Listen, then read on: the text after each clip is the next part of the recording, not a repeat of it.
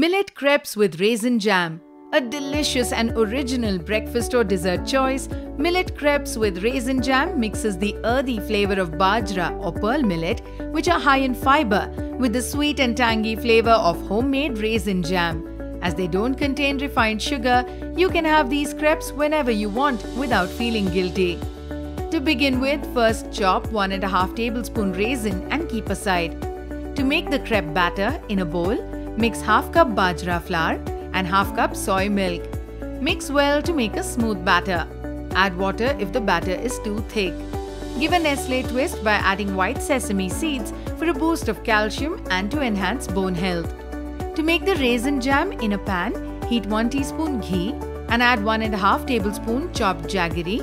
Once the jaggery starts to melt, add chopped raisins and 1 tablespoon pomegranate and mix well. Transfer the mixture to another bowl. Make sure to avoid overcooking the jam. Finally, to cook millet crepes with raisin jam, heat a non-stick pan, brush with ghee and pour a ladleful of the crepe batter. Spread the batter to make thin crepes. Roast on both sides. Remember to whisk the batter well before cooking to aerate the batter well for light thin crepes.